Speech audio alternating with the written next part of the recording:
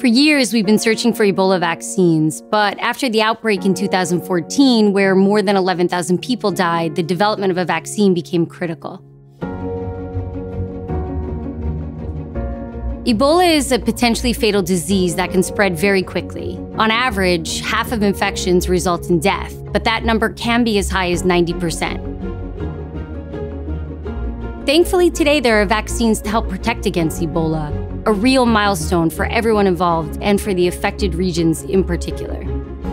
Ebola outbreaks are unpredictable, so being prepared is essential.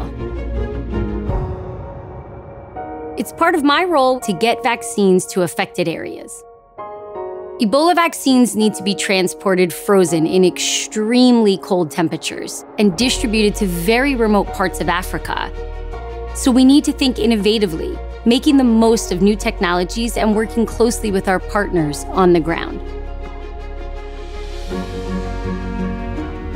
I'll keep working to help get vaccines to everyone who needs them. And I hope the day will come where fewer communities live under the threat from this deadly disease.